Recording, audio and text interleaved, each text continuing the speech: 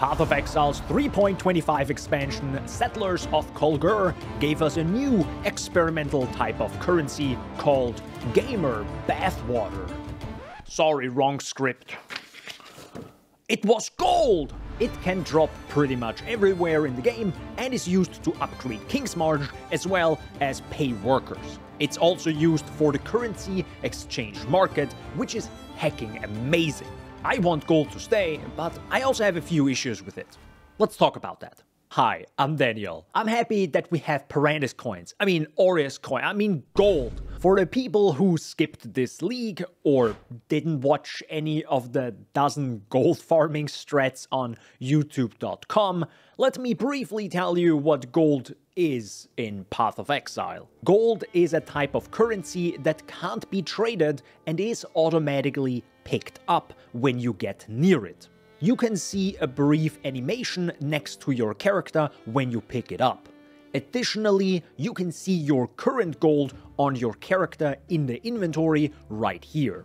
As mentioned in the intro, you can use it in Kingsmarch, which is the 3.25 hub area, and additionally, you can use it to pay your fees to Faustus, which trades items for you in the currency exchange market.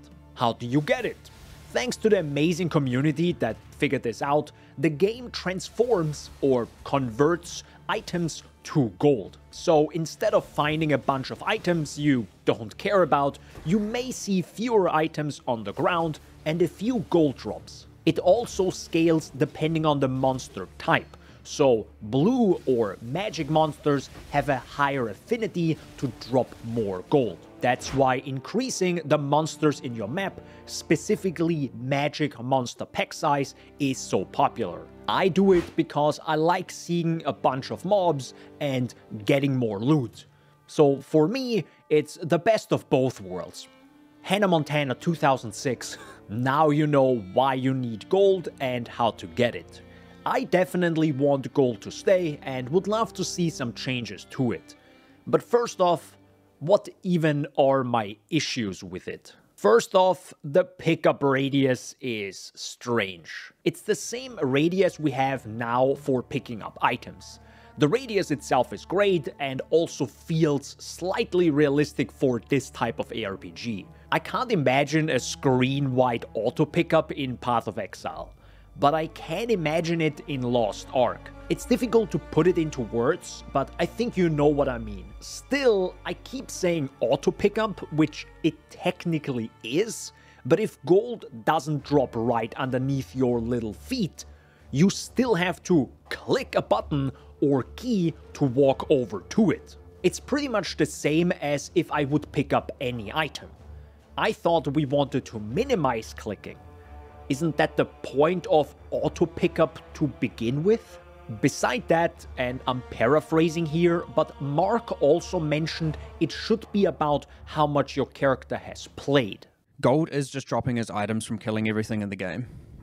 You kill monsters, you play the game, you're getting gold. So the more you play PoE in the end game, which is running maps, the more gold you have. I can say from personal experience that is definitely correct. If I run a bunch of maps, I get quite a lot of gold, as seen in my video last week, when I showed off how to farm currency with an Alkan gold strategy. By the way, thanks for the comments and keeping me accountable for a mistake I made in a video. I appreciate it. So I like what Mark is saying, but we all know that isn't really the case as of right now. Sanctum runners, 5-way Legion farmers, Simulacrum enjoyers, Blight enthusiasts, and I think the list goes on, they do not see enough gold.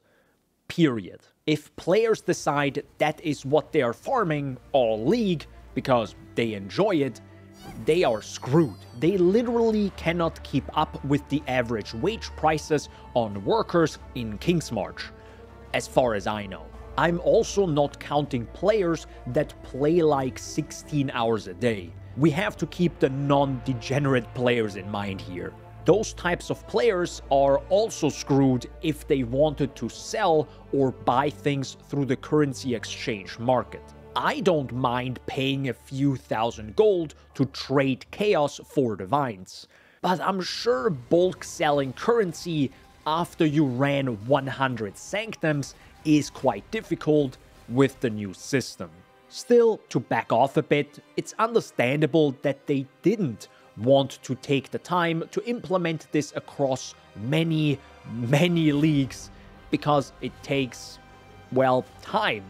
But also, what if people really disliked it? All that time would have been wasted, which is really bad from a business point of view. So they probably thought to implement it in a more basic way before going all in for 3.25.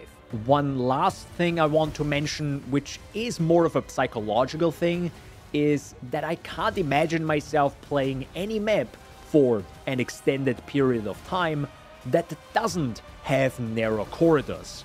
And I'm not talking about corridor digital here. What do I mean with this? Currently, with the small pickup radius, the most efficient way for me is to farm maps with narrow corridors, like Silo, Toxic Sewer, Waste Pool, Channel, and so on. In addition to that, I turned off most gold drops, because I want to click as little as possible to be able to play more. I do not care, nor do I even like seeing gold drops of around 50 or even 100 in my maps. It makes me cringe a bit, because if that drops on the edge of the screen, I think twice of picking that up. If you think similarly or like that effortless way of farming gold, you may also realize tier 17s are the best way to farm gold, not only because they drop way more, but also many of them are just narrow corridors. I don't like that system currently, and I think GGG is probably doing something for 3.26, so let me stop being a negative Nancy. Let's be positive and talk about suggestions. Maybe GGG adds improvements in 3.26 if gold goes core, but let's be honest, it has to go core, right? First off, as mentioned, I don't like seeing small gold drops in maps. So my suggestion would be a keystone on the Atlas skill tree that makes the final map boss harder, but also drop all the gold from the map in one massive stack. Second, and probably way more difficult, is to not convert items into gold, but have gold drop naturally.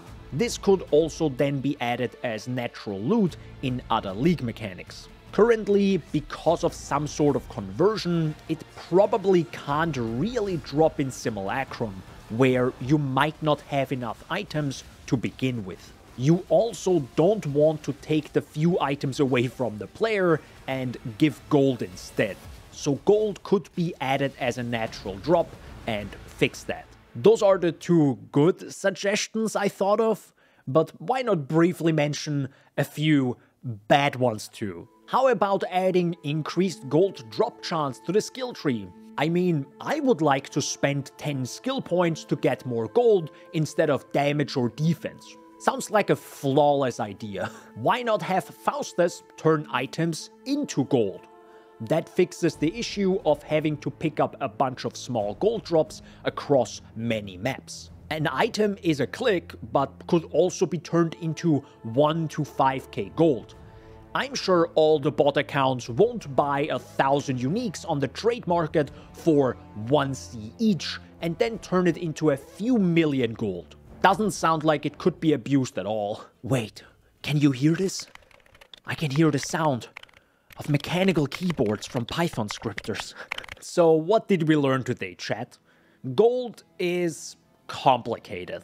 Gold is great, not only for degens like myself, but also for free-to-play players that can now easily and instantly trade items on the currency exchange market. I hope in 3.26, if gold goes core, that some of the issues I mentioned will be fixed or improved upon. I would love to play different maps that aren't narrow corridors, or else I lose my mind and wrists. I really don't want to start playing big open maps and having to vacuum every square meter. That's about this much in square feet. You're welcome, Merkins. I'm also not like this guy over here. He would probably love to vacuum up gold all day. Don't you? Yeah. Thank you so much for watching. If you enjoyed, subscribe. And stay hydrated, gamers. No one's gonna notice that, right?